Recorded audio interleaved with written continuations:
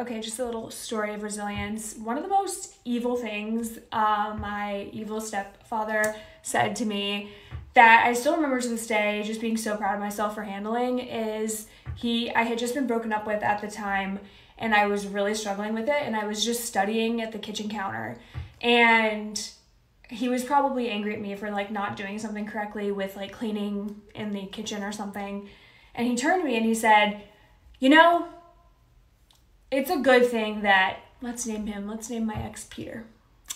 You know, Peter was right to break up with you.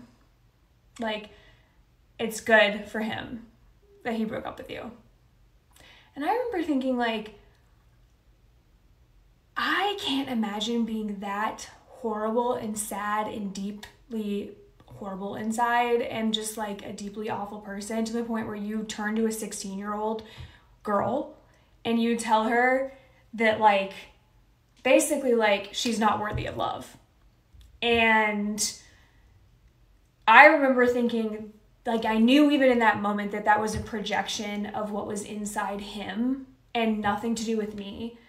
And I didn't take it to heart. I didn't cry. I just kind of like blankly stared at him. And I just thought, wow, like I am always going to take these awful things that happen, because we all have such awful things that happen to us in life.